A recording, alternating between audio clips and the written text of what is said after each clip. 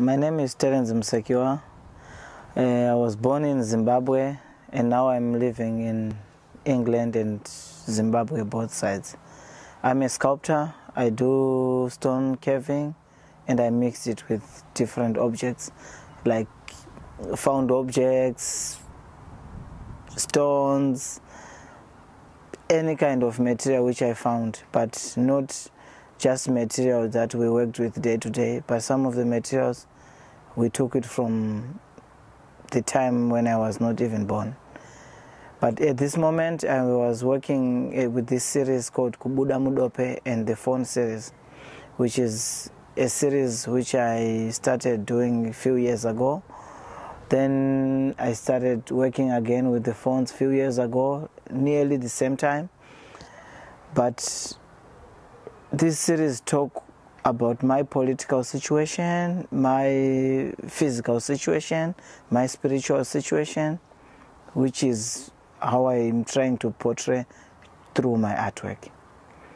The series of the phone is these are the phones that were used in Zimbabwe on the core boxes between 1930s up to 1990, almost 1996 or 1997. That's when they were like so functional by that time. From that time, there was no phone booth. There was the introduction of the phones, like cell phones. So everything becomes phased away.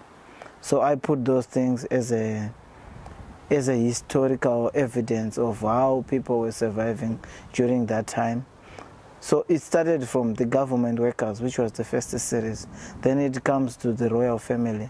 Then it becomes to these individuals which are just living. Then it moves on to the Kubuda Mudope series. The Kubuda Mudope series is a series which I started when I came to UK 2019.